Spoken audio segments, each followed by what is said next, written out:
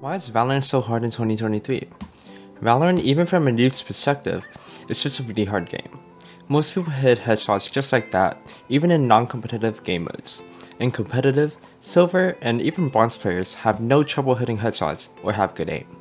I've noticed that since I have been in Gold 3 in 2021, and as of 2023, the average bronze player even feels like a gold player back in the day.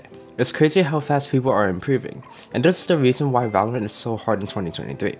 Players are improving at such a fast and rapid rate that it just becomes hard to play the game, if you're trying to play casually or just to climb the ranks.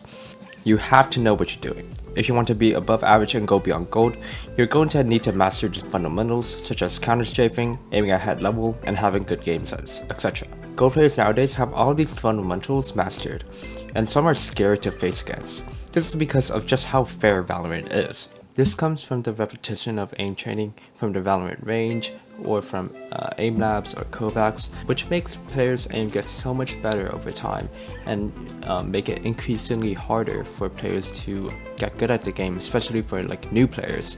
The amount of guides on YouTube for aiming and game sense and movement and as well as abilities, all that combined just makes it so competitive because people have all these resources to use. Compared to a game like Fortnite or FIFA, you're guaranteed to climb the ranks if you're better than the other players at aiming or abilities. Even with aim alone, if you master it, it can easily place you in plat or above using a duelist. With FIFA, for example, it's more pay to win rather than it being an actual skill being good at the game. So if you get the best card, for example, you're going to have a better chance of winning in FIFA, no matter how good the other person is. With Valorant, people with more experience and practice with aim and movement would easily be better than you. This makes the game super competitive, just like CS, because it's based on skill, and if you fall behind, you're just going to fall through the ranks. The other part of Valorant, agents and abilities, doesn't make this problem any easier. Learning lineups is hard, so if you're going to learn lineups, I suggest maining an agent. You have to remember the positioning of yourself and the mouse perfectly for them to work. Finally, smurfs. Smurfs are also a big problem for Riot to deal with, but I think that problem will never be solved because people are always going to want to smurf no matter how many blockades there are. There are smurfs in like 1 out of 3 games in silver and gold lobbies. This is definitely a big cause of the rank shifts, as players who used to be plat or gold are now silver and bronze.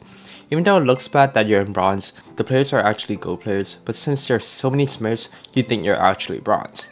Although this might make Valorant seem hard, I suggest you check out the official Valorant rank distribution I linked in the description. Even being gold is above average, so don't think that you're bad if you're silver 3 for example.